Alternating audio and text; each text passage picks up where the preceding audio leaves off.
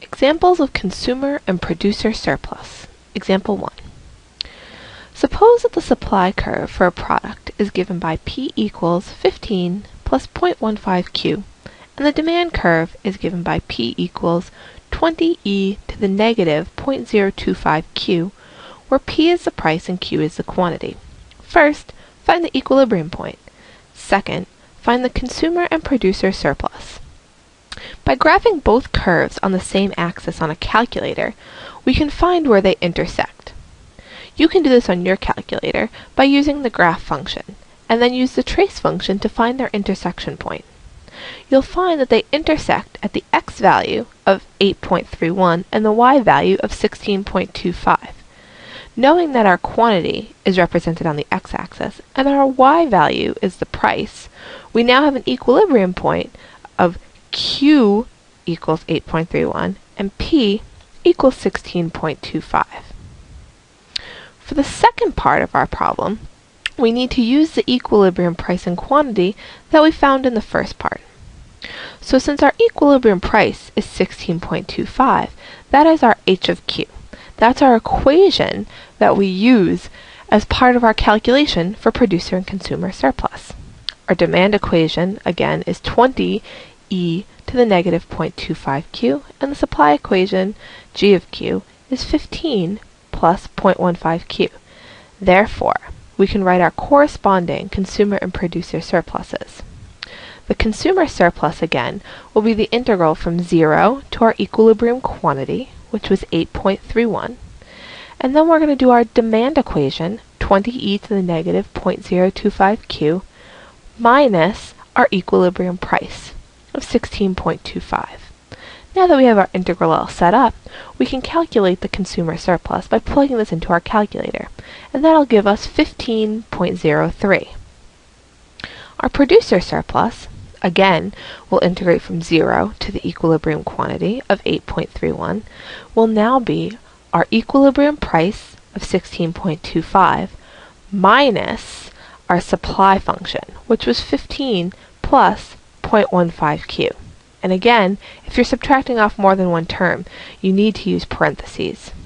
Putting this all into our calculator gives us a final producer surplus of 5.21.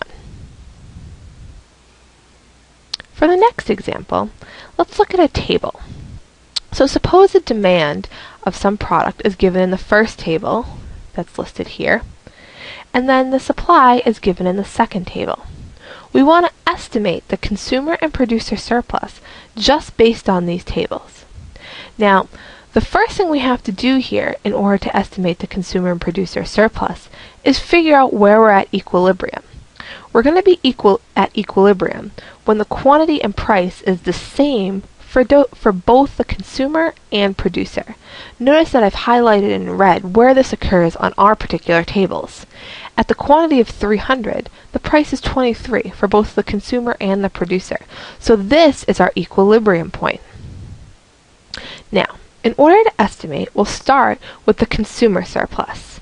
If you think back to Chapter 5, when we estimate off of a table, we want to do a left-hand and a right-hand sum, and then average those two together. So let's start with our left-hand estimate.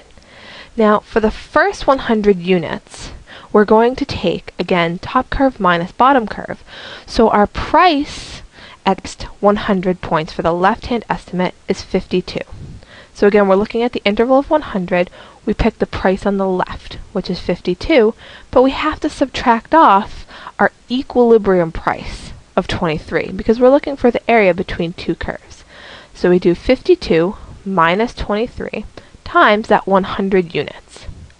Now for the next piece that we add on, we're looking between 100 and 200 units. So we pick the price on the left because again we're doing a left-hand estimate, and we do 39 minus the equilibrium price of 23 times the 100 units. Next, we're looking from units 200 to 300. Again, we pick the price that's on the left of 29 and subtract off the 23 and multiply that by the distance between the two quantities, which is 100 units. We add up all these pieces and we get a left-hand estimate of 5,100. Now we also want to do a right-hand estimate. So again, For the first 100 units, we now pick the price on the right, which is 39, subtract off the equilibrium price of 23, and multiply by 100, because that's how many units we look over. Now from 100 to 200 units, we pick the price on the right, which is 29, subtract off our equilibrium price of 23, and multiply by 100, because again, that's our change in Q. And then from 200 to 300, we pick the price that's on the right, which is 23.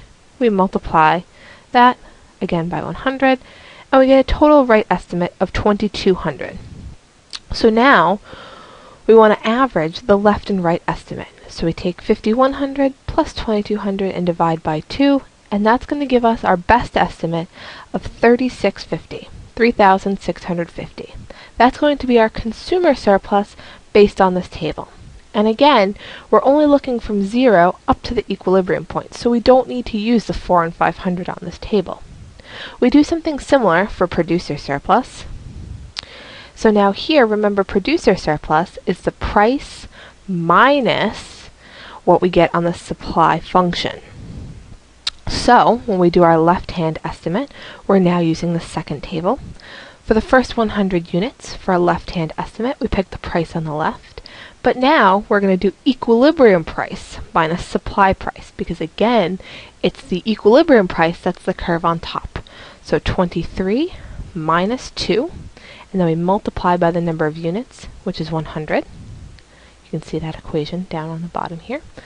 From Q equals 100 to 200, again, we pick the price on the left, which is 9. So we do 23 minus 9 times 100 units. And then from 200 to 300, again, we pick the price on the left. So we do 23 minus 16 times 100 units. When we put those all together, we get an estimate of a left-hand estimate of 4,200. We also want to do a right-hand estimate. So now we'll pick the price on the right each time. So for the first 100 units, we pick the price on the right of 9. So we do 23 minus 9 times 100. From 100 to 200, we pick the price on the right, which is 16. We do 23 minus 16 times 100.